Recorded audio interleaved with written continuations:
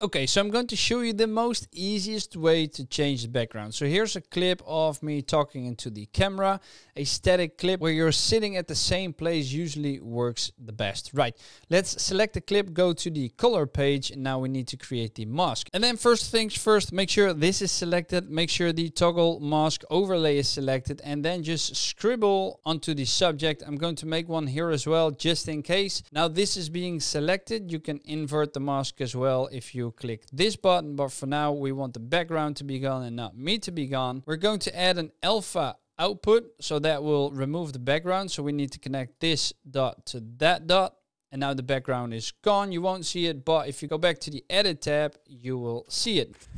Hey, Rico from the future here. The reason you don't see it is because you have to deselect the mask overlay. If you do that in the color tab, then you'll be able to see the mask right there. Let's continue. Now go back to the color tab because we're not done just yet. And make sure this is set to better. If you don't have a lot of time, you can do it on faster, or if it's an easy shot like this. But I prefer better always. And then also make sure you tweak some settings like blur ratios, clean black, clean white. And what that does is basically clean white makes the edges a little bit more soft.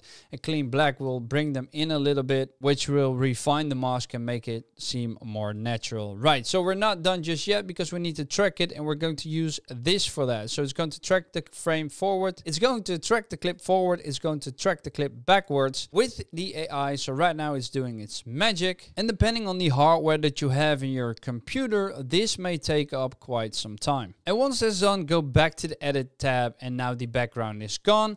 But we need a backdrop, so now you can just drag it under the clip. So make sure if it's on the first track, you place your clip on the second track. I'm going to extend this. And before we play this, I want you to remember that this is the easiest way. So you can do this in Fusion as well, because right now, if you change anything in the transform menu over here in the inspector tab, your mask will be gone and you will have to retrack it. So keep that in mind for this version.